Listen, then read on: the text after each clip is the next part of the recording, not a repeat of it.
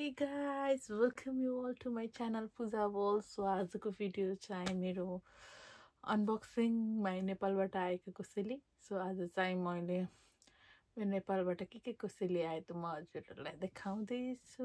आज मेरो भाइ आएको थिए अनि मैले आज दिनभरि एकदम बिजी डे रह्यो. बिहान काममा गएँ अनि कामबाट फर्केर अनि भाइलाई मेरो काम भएको लोकेसनमा बोलाए हैन. त्यसरी हामी नेपालबाट आउनु भएको भाइलाई हेल्प गर्दैछ. मैले भाइलाई आफ्नो लोकेसनसम्म ड्रप गरेँ अनि मैले आफ्नो कसरी लिएर आएको छु. भाइले मलाई ल्याइदिएर आएको, मेरो घरबाट पठाउनु भएको.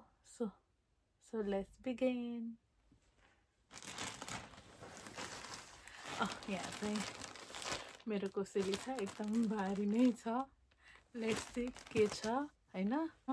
अनि कोसेली चाहिँ बोक्दाखेरि झोला पनि च्यातियो, यस्तो हालतमा छ हैन. यस्तो बाटोमा डोराउँदै लिएर आएको. अब म चाहिँ खोल्न गइरहेको छु. आई डोन्ट नो घरबाट के खुवाइरहेको छ नेपालको कोसेली. आई एम भेरी एक्साइटेड हैन. प्याक त खतरा तरिकाले प्याकिङ गरिदिएको छ. यहाँ चाहिँ नाम पूजा भनेर लेखेको छ, PUJA पूजा भनेर लेखेको छ. अब हेरौँ के छ यसमा. सो मैले चाहिँ सिजर लिएर राखेँ, यता बेडमा राखेको छु. ल अब चाहिँ मैले यसलाई खोल्न लागेको छु. यस्तो खतरा तरिकाले प्याक गरेको छु. यो मेरो बहिनीको काम हुनुपर्छ. प्लास्टिकमाथि प्लास्टिक छ यहाँ. I have to do it carefully हैन.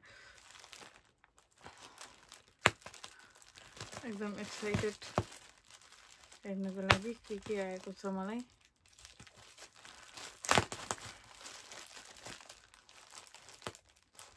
नेपालबाट पठाएको भनेपछि चाहिँ एकदमै अब गरम निकाल्ने. म बिहानभरि काम गरेर मैले लोकेसनमा छोडिदिएर अनि अहिले घर फर्किँदाखेरि 8 बजेको छ. बिहान 5 बजे घरबाट निस्केको हो कामको लागि. अहिले यतिखेर एउटा प्याकेज सकियो. अब यहाँ next package. I am very excited. हाम्रो नेपाली पारामा गाँठो पारेको.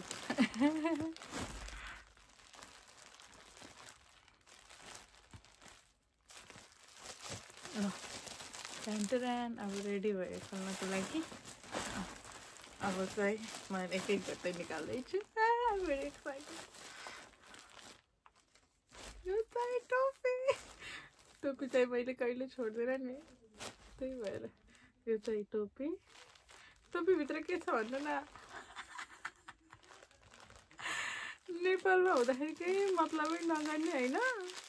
अहिले त यहाँ आएपछि जिम्मु. यो चाहिँ दाल झानेर खाने हो क्या.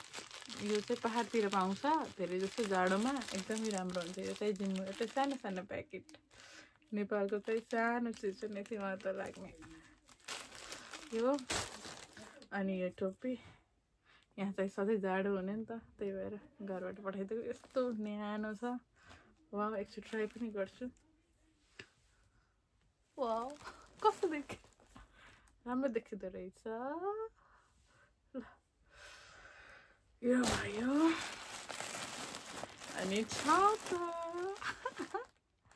मेरो चाहिँ छाता भाँचिएको थियो, पहिला लिएर आएको नि अब 1-1.5 वर्ष भइसक्यो. अनि यहाँको छाता चाहिँ कस्तो पातलो हुने क्या.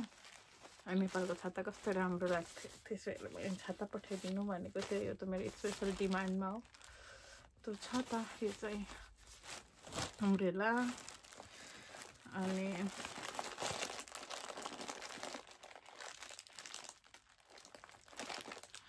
अनि यो चाहिँ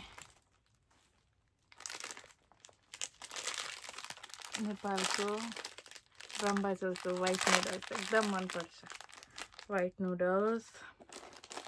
यो चाहिँ इन्स्टेन्ट करेन्ट नुडल्स हैन.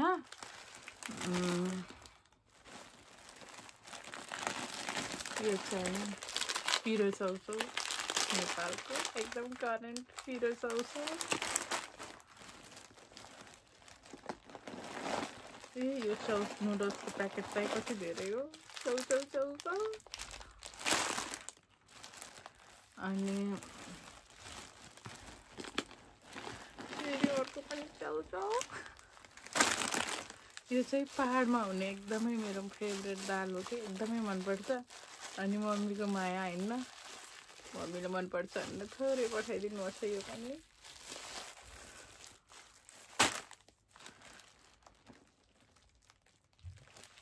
यो चाहिँ घरको स्पेशल पाउर हैन यो चाहिँ टिमुरको छोप हो यहाँ चाहिँ मसरुम पकाएर हाल्दिएको छु भन्नुभएको थियो मेरो घरमै भएको मसरुम यसो मम्मीको माया हेर्नु न मम्मीले पकाएर पठाइदिनु भएको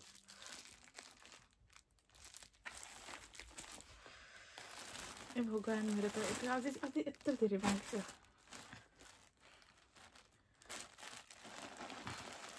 Oh God, mommy. Thank you so much. यो मलाई कति मन पर्छ हेर्छ नि सबै चिजहरू हालेर चिउरा चटपटहरू त्यस्तै हुन्छ क्या चिउराहरू भटमासहरू पापडहरू सब मोलेर अनि नुडल्स पनि हालेर मोलेर बनाएको एकदम मिठो म नेपालमा हुँदाखेरि एकदम खान्थेँ क्या अनि यो पनि पठाइदिनु भएको छ घरको याद आयो सबै देख्दाखेरि त अनि अरू चाहिँ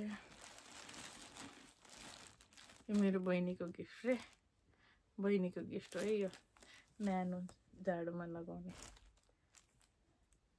thank you Dipa thank you so much it's so nice thank you अनि फेरि तलको मलाई त सपिङ गर्नै पर्दैन यहाँ सबै नेपालबाट पठाइदिनुपर्छ अनि चाहिँ यो फेरि जाडोमा लगाउने भित्रबाट लगाउने थर्मल न्यानोवाला थर्मल यो तर माथिको सेट छ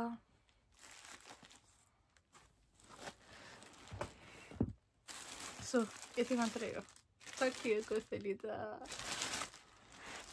सो मैले अब एकचोटि स्वरेर सबै देखाउँछु ल सो दिस इज अल होइन यो खानेकुरा भयो यो खानेकुरा पनि मेरो आमासँग खोलेर देखाउँछु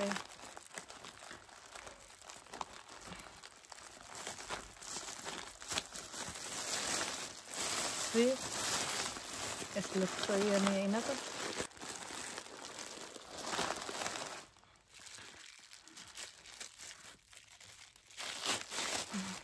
यो चाहिँ थोरै तेलहरू पोखेको रहेछ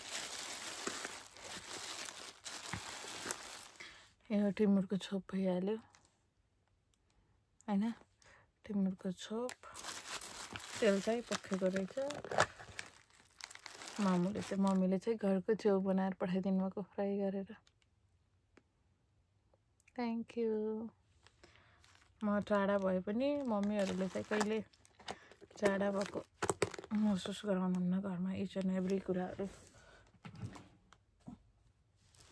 भएको चाहिँ पठाइदिइराख्नुहुन्छ अनि द्याट्स अल फर टुडे होइन मैले चाहिँ सबै देखाइहालेँ अनि यो चाहिँ घरबाट टाढा भएपछि नि त्यो सानो सानो कुराहरू पनि यति भ्यालु गरेर पठाइदिँदाखेरि फेरि एकदम खुसी लाग्छ होइन टाढा भएको महसुस पनि हुन्न थ्याङ्क यू सो मच होइन मम्मी बहिनी अनि भाइले ल्याइदिएकोमा झन् धेरै धेरै धन्यवाद so thank you for watching. That's all for today. See you all in my next video. Bye bye.